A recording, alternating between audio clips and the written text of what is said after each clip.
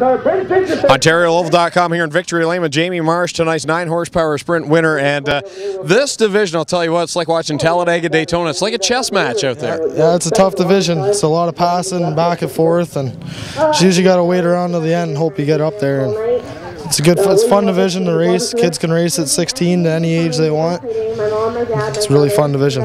Seems like bump drafting is really a big part of this as well. How much momentum do you get gain when someone gives you a shot in the rear end, push you down the track? Oh, you get quite a bit. Like you'll get a good run on someone if you got a good person pushing you. And 2 cars on the outside go around 1 person on the inside, no problem on this track. Who would you like to thank for getting you to Victory Lane?